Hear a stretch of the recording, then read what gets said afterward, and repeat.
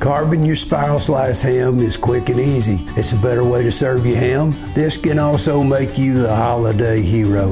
Look at the end of the ham, find the 3 major muscle groups. Now we'll remove them starting with the largest muscle first. 1, then 2, and then 3.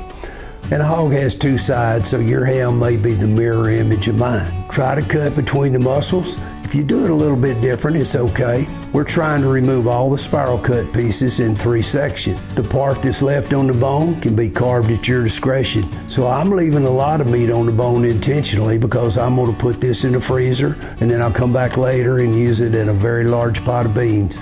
Look at all that sliced ham. Your friends and family will be amazed. They're going to love this. Now all you got to do is hit that like button on your way out, consider subscribing, and I hope to see you next time at Paw Daddy's Blind Hog Barbecue.